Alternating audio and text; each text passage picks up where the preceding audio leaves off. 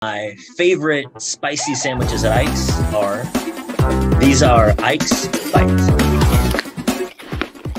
The first one up is the Hades. Now this one is for the vegetarians and it can be made vegan. And it's our vegan steak, Ike's yellow barbecue, habanero, and smoked Gouda. I love the Hades because it's basically a vegetarian Madison Bumgarner, and that yellow barbecue habanero combo.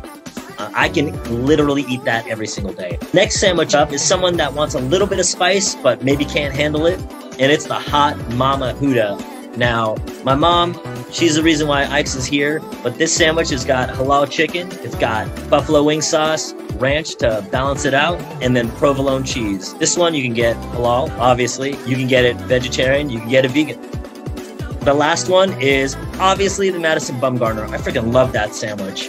It's steak, yellow barbecue, habanero, pepper jack, and the American cheese. This is like the world's greatest cheesesteak. Philly ain't got nothing on this. It's tangy, it's spicy, it's sweet, and you will be craving this every single day like me.